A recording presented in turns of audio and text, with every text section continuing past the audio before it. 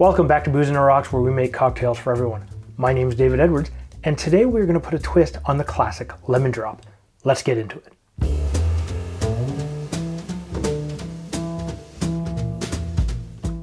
Alright, it's great to have every single one of you back here today. We are making a Raspberry Lemon Drop Martini.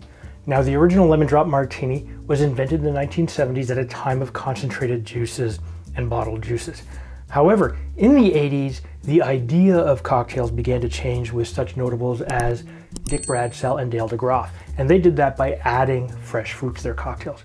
So what we're going to do is take that original lemon drop, add fresh fruit, and come up with one of the best variations of a raspberry lemon drop that I've ever tried.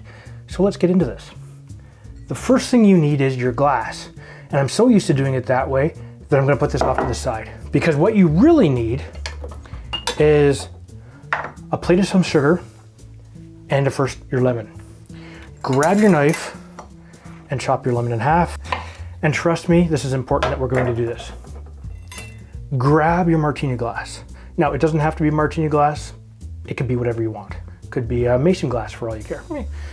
So take your lemon and gently rub it on the outside of the rim, not the inside, the outside.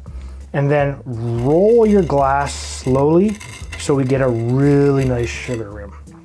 Look at that. Now put that off to the side, your glass is ready. Put these over here for later because you'll need them, I guarantee it. Move this, grab your glass, and now you can grab 6 raspberries.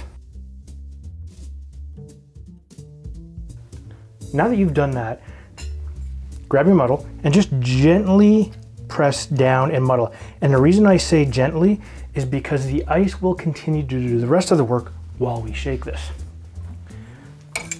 Now you're going to use your vodka of choice. In this case, I'm using Tito's vodka. A lot of the vodkas that you'll see in many of the recipes are a citrus vodka. But I don't want to do that. What I want is the actual fresh fruit to speak for themselves. And we need 2 ounces or 60 milliliters. Yes.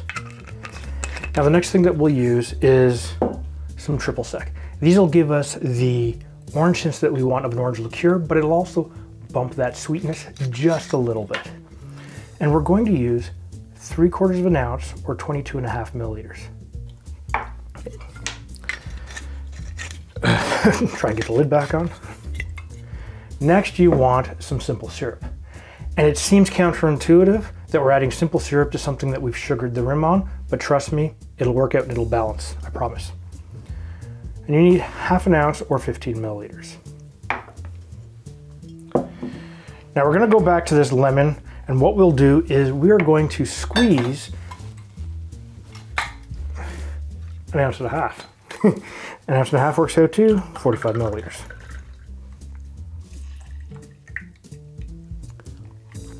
Very nice. Put this over here because we don't need that now. Next, you're going to add some ice. And we're going to shake this for a good 10 to 15 seconds, and we want to shake it good and hard because what we're going to do is we're going to break up the raspberry a little bit, and this will spread the color and bring out that tartness and sweetness of the raspberry all at once. And shake it with a smile. All right, pop that open with the strength of 1,000 raspberries. Not that you need 1,000 raspberries for this. And what you're going to do is you're going to come back, grab your glass of choice, and we're going to fine strain this in here because we want to keep out the little chunks of raspberry.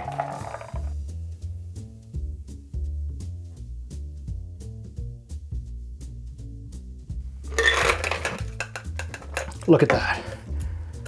Perfect. Take 1 raspberry. What we'll do is we'll just give it a little bit of a cut. On the edge here, we will slide that on like so. And there we have, you know what? Don't put that on there, it doesn't look right. We have a Raspberry Lemon Drop Martini. Well, it smells really good. You immediately get those hints of raspberry, which you think would be held down by the lemon juice.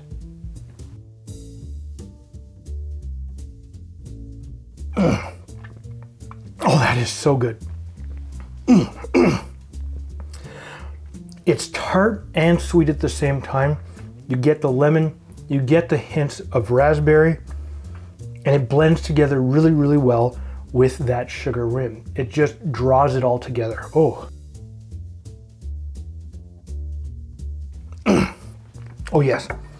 What I'm going to do is I'm going to put the ingredients and the method of how to make this down in the description down below. If you think I should use a different type of vodka, a different orange liqueur, or even different types of fruits to change this up, please leave a comment down below.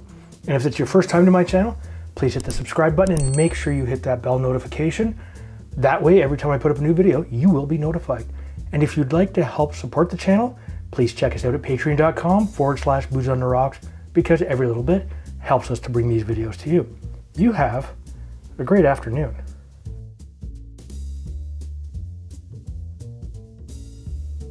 Changed a little bit here or there. And if you go to the end of the video. So you're gonna grab your shaking glass, and then you're gonna throw in about 6 strawberries.